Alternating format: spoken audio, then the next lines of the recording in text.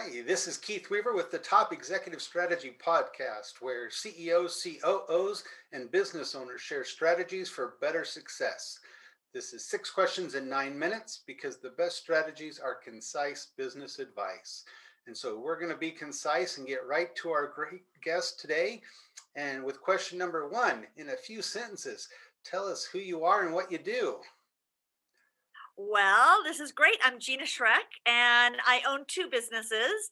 I have Social KNX, which is our digital marketing agency. I've owned that business for 25 years. It has evolved from a marketing consultancy to a digital marketing agency. And then a year and a half ago, I opened a co-working space here in Denver, Colorado. Sounds like you stay really busy, and like you said, a lot of evolution over the last 25 years, I'm sure. A lot. In the marketing world, a lot of changes. So with all that time, question number two, tell me what's the best thing about being a business leader?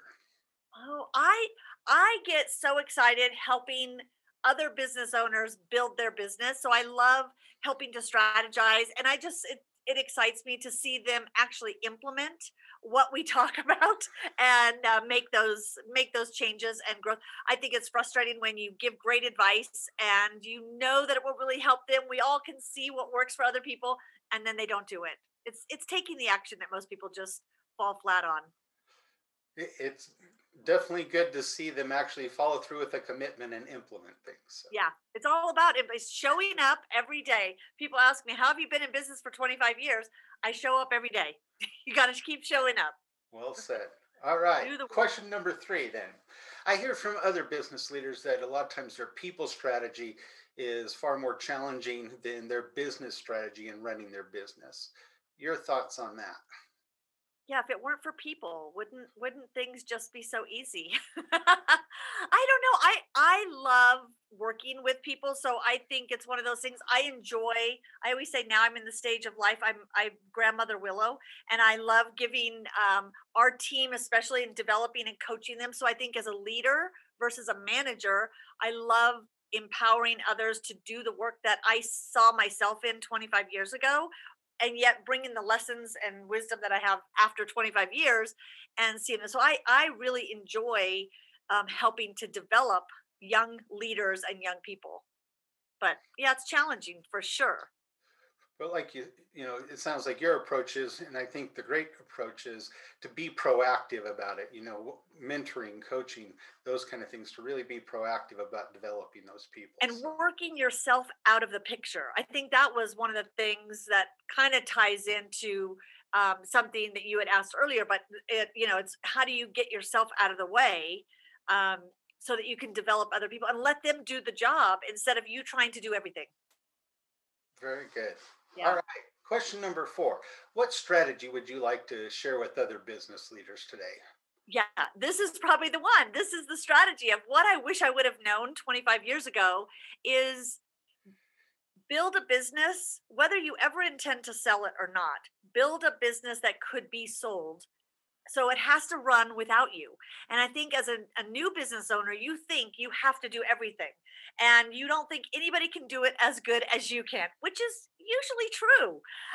But if you ever want to build a business to sell, you have to work your way out of every bit of your business, including sales. If you're the only salesperson, you can never sell your business. If you're the only person that can run everything, you can never sell your business. And you can never have a business that really is sustainable. And therefore, usually the reason we start a business is because we want freedom and we want to be able to manage things and grow a business, and then we end up building a business that really is just a job. So I think one of the strategies is set yourself up, hire someone before you think you can afford to hire someone, and work constantly to work your way out of that business so that you have people set up to do the job, and you can be that visionary. Even down to the finances, setting yourself up. I think one of the best books I read is called Profit First by Mike McAllowitz, and that book changed the way I saw business, because I thought, wow, I should be building a business that has, wow, who would have thought, a profit. And to do that, you have to kind of work your way out of doing all the stuff all the time.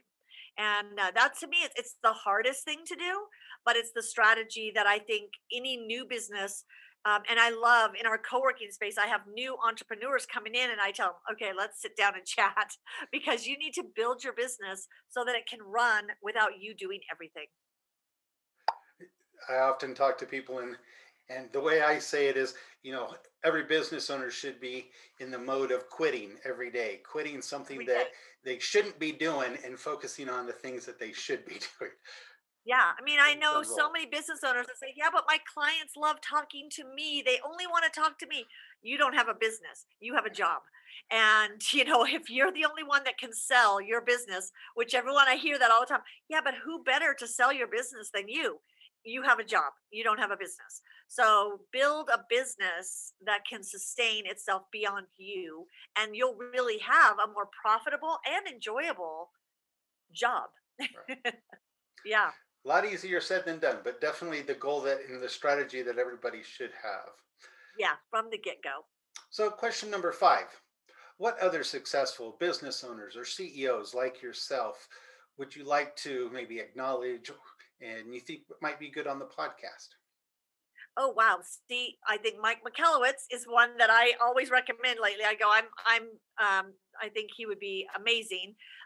Other successful leaders, gosh, there's a woman here in Denver named Susan Frew, and she owns Sunshine Plumbing. So she owns a plumbing company, but then she started really helping other contract business owners build successful businesses. And she wrote a book called The Puffer Fish Effect, and brilliant. How when you're starting out and you're small, can you appear bigger? And her and I have had many conversations of building a business that runs when you're not there. Great. Well, Yeah, we'll she's great. we'll see if any of either of those are available. So that'd be great. Yeah. So, question number 6, just kind of a final fun question. Tell me about your favorite past boss. Oh, this is a great question. Sandy Mazer, who just recently retired from, I was in the staffing industry 30 years ago, before I started my business 25 years ago. And Sandy Mazer was one of those managers, one of those bosses that made me do things I hated to do. And yet, she also saw that I love the creative side of our business and allowed me to do the fun creative pieces, but she made me present our P&L statement. And I was just in my early 20s, and she made me learn the business of business. And I always accredit her saying, if I hadn't done those tasks and learned that at an early age, I wouldn't have been able to start my business 25 years ago and still be in business today. She kind of pushed me in areas that she knew I needed to develop. And we need people like that push us We do. along sometimes. Yeah, it's like, it's not all fun, Right. but make sure you also reward with allowing people to be their best and do their areas, work on the areas that they enjoy. Gina, it's been so great having you on. It's been lots of fun. Before we leave, can you tell people how they can reach out to you or connect with you? I always say, if you can't find me when you Google me, I'm not doing my job as a digital marketer. So you can Google Gina Schreck. I'm everywhere you want to be. I'm on every social channel: LinkedIn, Twitter, Facebook, even on TikTok, at Gina Schreck. Awesome. Again, thanks for being on. It's been a pleasure having you on. And this is Keith Weaver with the Top Executive Strategy Podcast. And for more insights and to follow us, you can go to Weaver Business Coaching. You can find us on LinkedIn. And of course, listen to us on your favorite podcast platform. And we wish you the best success.